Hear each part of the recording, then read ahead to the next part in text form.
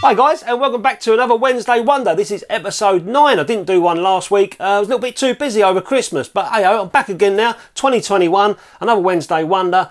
Let's get on with it. So a lot of you guys have been following me know that recently I've been shooting quite a bit of ortho film, trying to get a bit used to it, and I've enjoyed developing it in Rodinal.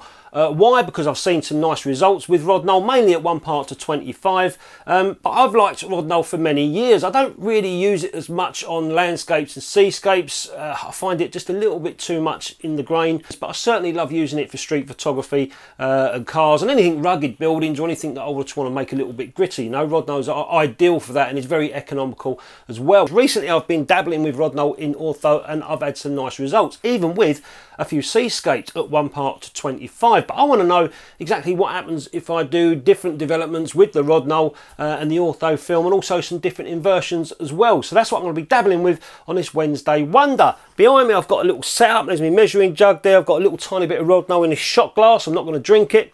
And I've got this little tiny herb bottle thing, what I don't call it, spice, off the spice rack, off the wife's spice rack. I've nicked that basically because I can develop under Safelight, which you can see up there, and show you guys it being developed as I go along. So a little bit of fun. I'll show you the setup and what I'm going to be taking photographs of, and then we'll get right into it.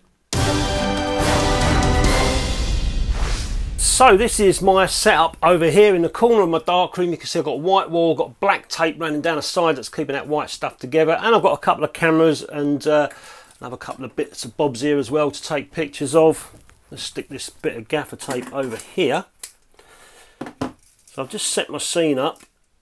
And the scene comprises of whites, off-whites, you can see blacks, got silvers, and also this buff baseboard as well. So I've got lots of different tones going on within this image. This is the camera and tripod I'm going to be shooting, the Olympus OM20. I've got a cable release as well, and this is my light source, just a normal lamp. So none of this is going to change throughout the various shots that I'm going to take, and I'm going to take a few one by one, cut the film out of the camera and develop it individually. So although it's going to take me quite a while in here to do this and see the results, I'll compress it down for you guys for entertainment's sake.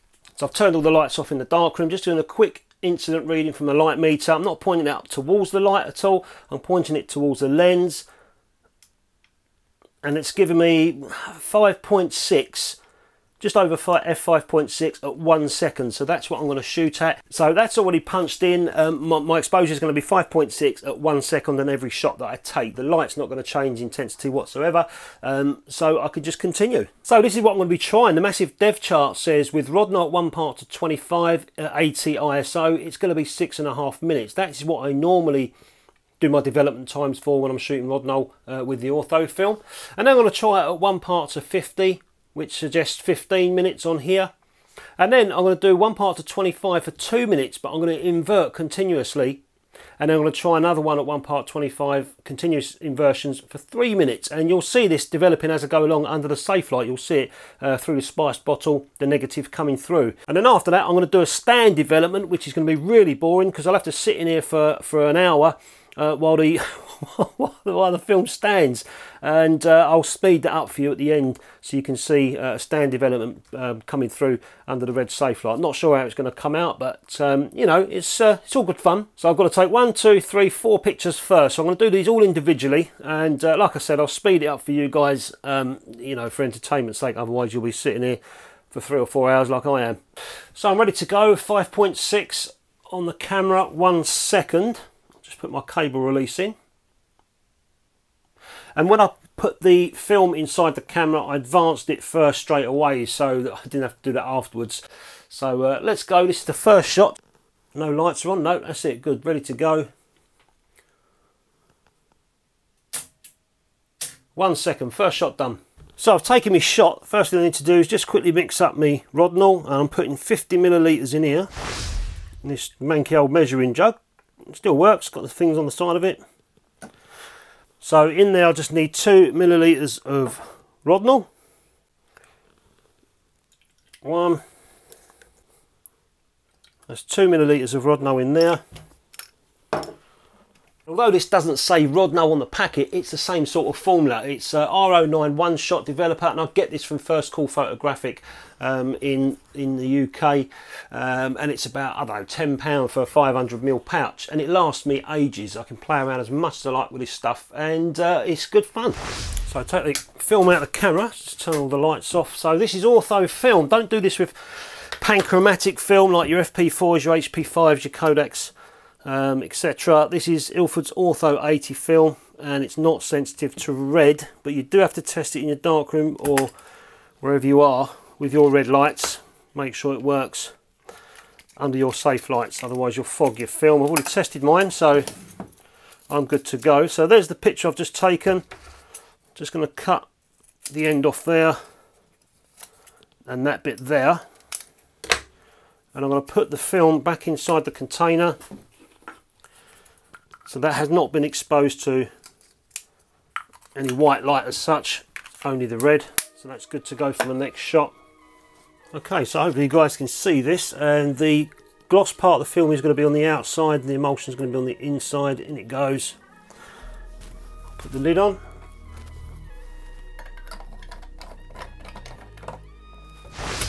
Invert normally.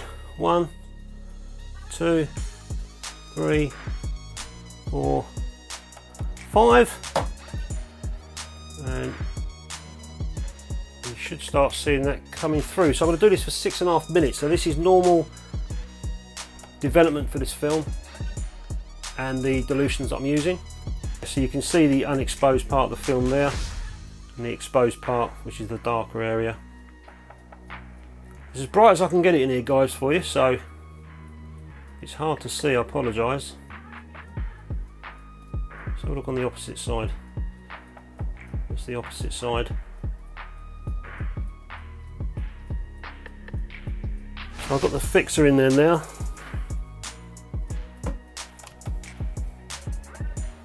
I'm just going to fix like I normally would in the tank. You can see the image there. And that's the part that's fogged at the moment. That needs to clear. That will go clear once the fixer's washed all those unexposed haloids away. And all the ones that are remaining are the exposed silver halides that have turned to metallic silver. You can see that there. But it's still quite foggy because the fixer hasn't done its job yet. It needs a bit more time. Get it? Time. It's starting to clear. Can you see what the fixer's doing there? That milky look is starting to go away, and we'll end up with a clear base film once the fixing process is finished. Now I can see straight away the fixing is pretty much done, but I can see that the base of the film is slightly fogged because I'm quite close to that red light for this video demonstration. I usually set myself, when I do this, about 2 meters away from the light when I'm playing around, but if I did that you wouldn't be able to see anything on the camera. So you've got quite a heavy base, but we've still got an image on there. And there's the film now, just giving it a brief wash. Like I say, this is only a little demonstration test, so I'm not going to go through the realms of worrying about this negative for conservation reasons. They're going to be thrown away after this. So that's got all the fixer off, or hopefully it has. And there it is. Yeah, the base of the film is a little tiny bit, looks it's not as clear as I would get it if I was maybe a couple of meters away from that red light. I am next to it, so you guys can see what I'm doing on the video camera, but so I'll keep that process for the next ones as well, so the base of the film should be the same. Before I carry on, check out the new SFLaB Beginner's Guide to Film Photography and Darkroom Printing. It's a complete beginner's guide from buying your first camera and developing film at home all the way to making your first darkroom print. Packed with lots of information, illustrations and exclusive unseen step-by-step videos, all in a simple and easy way to understand, with personal email support from me along the way. Hit the link in this video's description or visit the SFLaB website for more details. On with the second one. This one I'm going to go straight to the 2-minute development, which is continuous inversion. So second shot done, and goes the film again, and this is going to be continuous inversions for 2 minutes. 1, I'll just stop halfway through so you guys can see the image quickly though, if I can.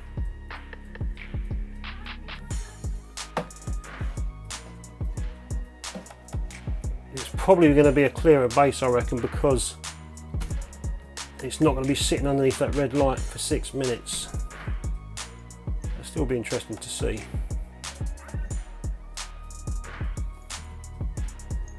I'll just stop for a sec. You can see the image coming through straight away.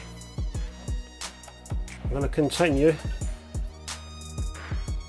That black stripe you saw was the black, or that white stripe I should say, is the black tape on the background. I'll show you that again. That white stripe there, that's the black tape in the background. You can see the cameras there coming through. So I've got another minute left. And again, that's all the unexposed silver on the film, which is just going to disappear, which leaves us with the exposed areas of the film, which you can see in the middle, which forms our image.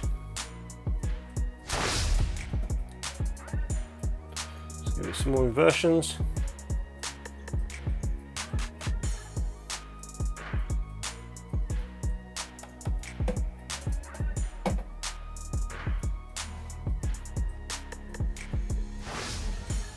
That's pretty much fixed.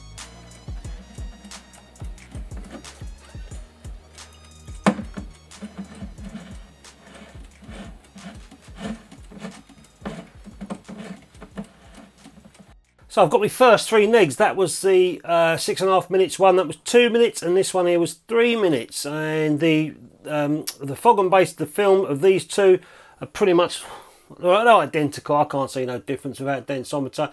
But I don't think I gave the first one a fair budge. That was sitting underneath that red light for 6.5 minutes. And I think it just got to it a little bit, you know. So I'm going to do the 6.5 minute one again without the red light on, just so I can give it a fairer chance against these other two.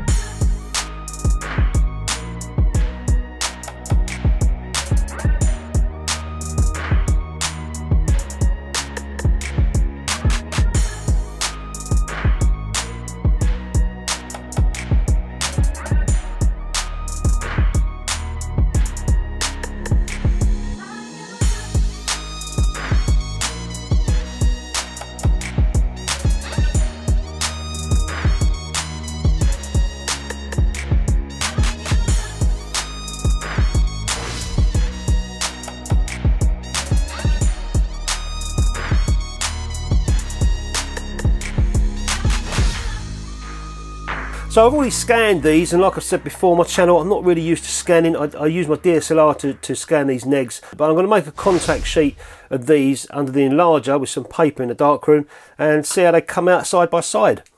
So I'm just going to quickly do a contact sheet. Before I do that, I must test the film's fog and base and just make sure that I'm reaching the right blacks before I make my contact sheet, and I'll show you that in a second. I'll just show you this, guys, for those that are learning in film photography. I've got a video on how to make a contact sheet. So my larger set high up, I think the aperture's on f11. So I'm literally just going to do a normal test for 1 second increments. 1, 2, 3, 4, 5, 6, 7, one more, 8. So there's 8 seconds on there, and then when I develop this, I'll be looking at my test strip to see where I can just barely see the sprocket holes, and then I'll know I'll get the right time to do my test strip with this particular film. Now these bases are probably going to be slightly different, I don't know, but I'm doing this test on the correct exposure and the correct development choice that I did earlier on, 6.5 minutes, 1 part to 25. How the other negatives with the other development times fall into place.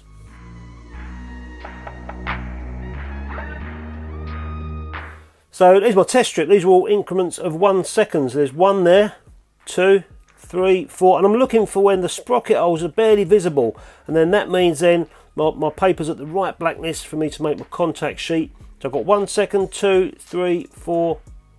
I can't see any change between 5 onwards. So I'm going to go for 5 seconds. 1, 2, 3, 4, 5. Obviously, if I just winged it and went for 1 or 2, I'm not going to see the true value of my negs. So I need to do this test before I do contact sheet. It's a good practice to get into as well. Shows all your negatives, which ones are underexposed, which ones are overexposed, at the correct values, you know. 1, 2, 3, 4, 5. Can't see no change. I'm going to go 5 seconds.